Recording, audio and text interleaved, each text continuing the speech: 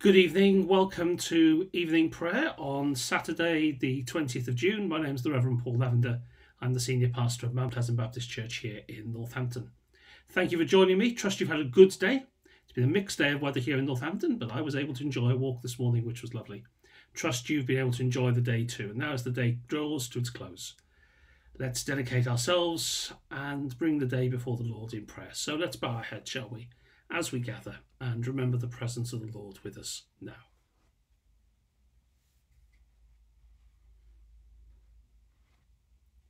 Psalm 111. Praise the Lord. I will give thanks to the Lord with my whole heart, in the company of the upright, in the congregation. Great are the works of the Lord, studied by all who delight in them. Full of honour and majesty is his work, and his righteousness endures forever. He has gained renown by his wonderful deeds. The Lord is gracious and merciful. He provides food for those who fear him. He is ever mindful of his covenant. He has shown his people the power of his works, in giving them the heritage of the nations. The works of his hands are faithful and just. All his precepts are trustworthy. They are established for ever and ever, to be performed with faithfulness and uprightness. He sent redemption to his people. He has commanded his covenant forever. Holy and awesome is his name. The fear of the Lord is the beginning of wisdom. All who practice it have good understanding. His praise endures forever. Thanks be to God for his word. Let us pray.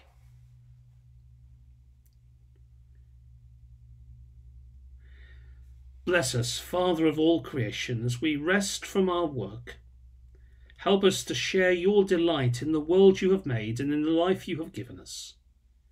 May your Spirit refresh us, renew our health and strength, and make us more eager to serve you in body and soul, through Jesus Christ our Lord. Amen. Let us each now in quiet confess our sins before God, asking him to forgive what we have been and to shape what we can be by his grace.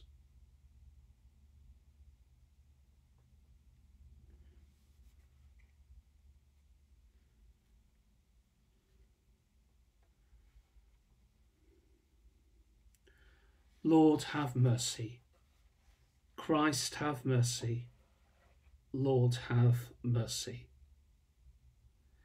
May Almighty God forgive us, pardon and deliver us from all our sins. Give us time for amendment of life and bring us the grace and the comfort of the Holy Spirit. Through Christ our Lord. Amen. We're reading in our evening prayer through the early part of the book of Genesis. At the moment we're reading through the story of Noah, and this evening we arrive in chapter 7, beginning to read at the first verse. Then the Lord said to Noah, "Go into the ark, you and all your household, for I have seen that you alone are righteous before me in this generation. Take with you 7 pairs of all clean animals, the male and its mate, and a pair of the animals that are not clean, the male and its mate, and 7 pairs of the birds of the air also, male and female, to keep their kind alive on the face of all the earth. For in 7 days I will send rain on the earth for 40 days and 40 nights, and every living thing that I have made I will blot out from the face of the ground." And Noah did all that the Lord had commanded him. Noah was 600 years old when the flood of waters came on the earth. And Noah with his sons and his wife and his sons' wives went into the ark to escape the waters of the flood. Of clean animals and of animals that are not clean, and of birds and of everything that creeps on the ground, 2 and 2, male and female, went into the ark with Noah, as God had commanded Noah. And after 7 days the waters of the flood came on the earth. In the 600th year of Noah's life, in the 2nd month, on the 17th day of the month, On that day all the fountains of the great deep burst forth, and the windows of heavens were opened. The rain fell on the earth 40 days and 40 nights. On that very same day Noah with his sons, Shem and Ham and Japheth, and Noah's wife and the 3 wives of his sons entered the ark, they and every wild animal of every kind, and all domestic animals of every kind, and all creeping thing that creeps on the earth, and every bird of every kind, every bird, every winged creature. They went into the ark with Noah, 2 and 2 of all flesh, in which there was the breath of life. And those that entered, male and female of all flesh, went in as God had commanded him, and the Lord shut him in. The flood continued 40 days on the earth, and the waters increased and bore up the ark, and it rose high above the earth. The waters swelled and increased greatly on the earth, and the ark floated on the face of the waters. The waters swelled so mightily on the earth that all the high mountains under the whole heaven were covered. The waters swelled above the mountains, covering them 15 cubits deep, and all flesh died that moved on the earth, birds, domestic animals, wild animals, all swarming creatures that swarm on the earth, and all human beings. Everything on dry land in whose nostrils was the breath of life died. He blotted out every living thing that was on the face of the ground, human beings and animals and creeping things and birds of the air. They were blotted out from the earth. Only Noah was left, and those that were with him in the ark, and the waters swelled on the earth for 150 days. Thanks be to God for his word.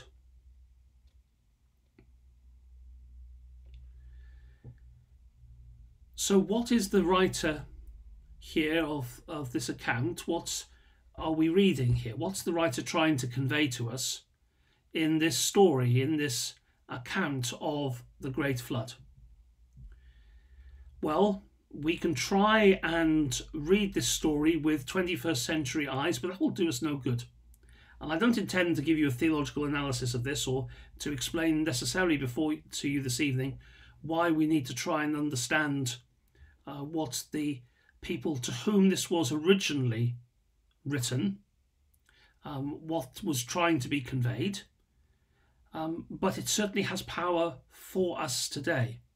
And I think there are a few things I would want to say. The first thing to say is this, that Noah obeyed.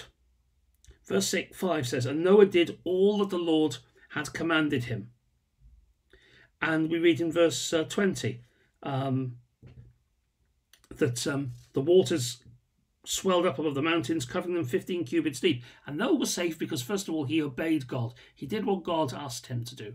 And so through the account of the story of Noah, we keep coming back to this. God speaks and Noah obeys.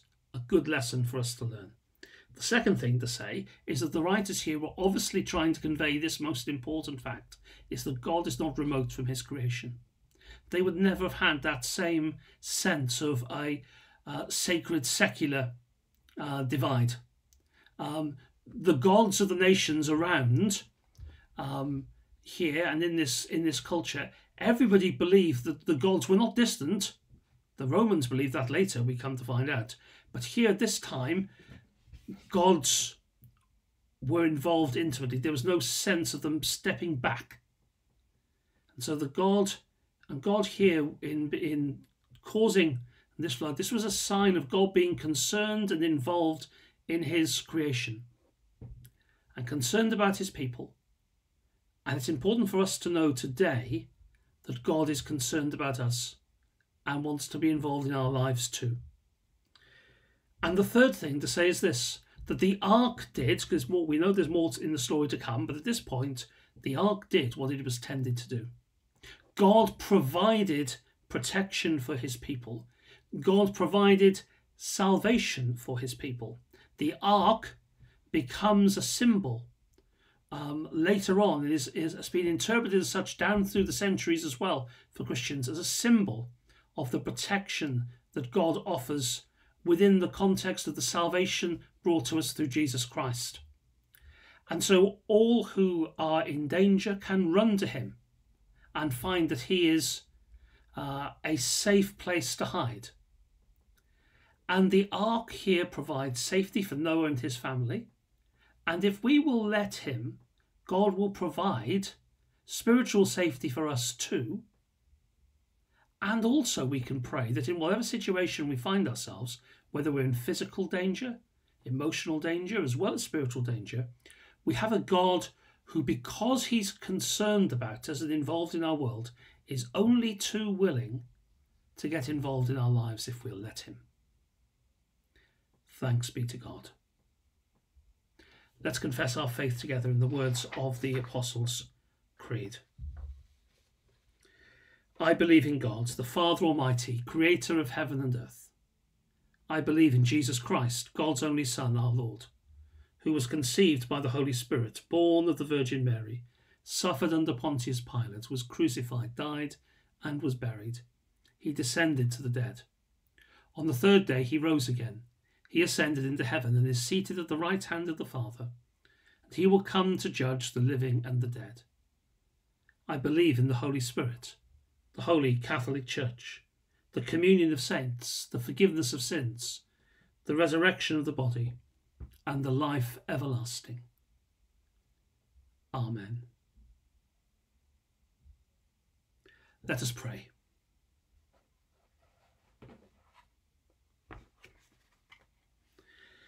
Firstly, this evening we pray for the peace of the world.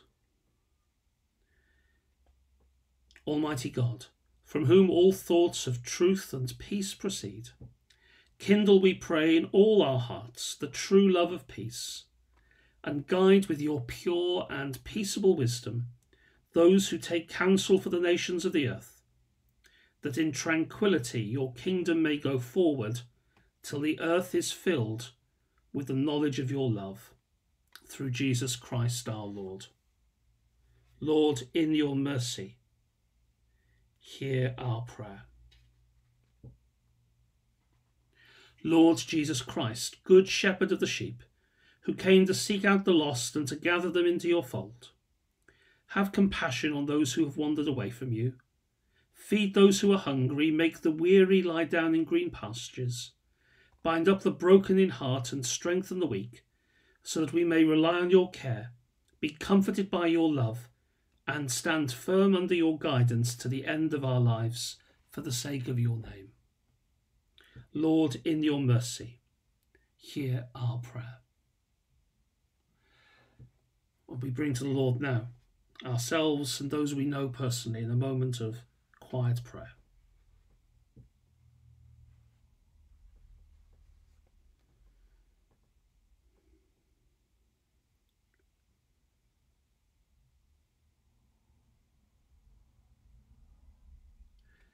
Lord, in your mercy, hear our prayer.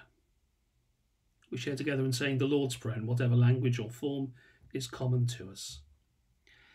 Our Father in heaven, hallowed be your name. Your kingdom come, your will be done on earth as it is in heaven. Give us today our daily bread, and forgive us our sins, as we forgive those who sin against us. And lead us not into temptation, but deliver us from evil. For the kingdom, the power, and the glory are yours, now and forever. Amen. May God, the Lord, bless us and make us pure and holy in his sight. May the riches of his glory abound in us. May he instruct us with the word of truth, inform us with the gospel of salvation, and enrich us with his love. And the blessing of God Almighty, the Father, the Son, and the Holy Spirit be upon you and remain with you and with those whom you love, and with God's people everywhere this night and forevermore. Amen.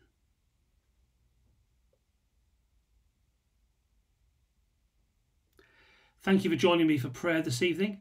God bless you. I trust that you sleep well and that you're well rested for tomorrow. Just a reminder, it's Father's Day tomorrow, so as a father, I hope you've taken note of this, and those of you who are going to be remembering it. And I look forward to joining with you tomorrow morning at 9 a.m. for morning prayer. We have Kids Church at 9:30 and morning worship at 10:30. You're welcome to join us for any or all of those, and again tomorrow night at 9 p.m. for evening prayer. But until then, God bless and good night.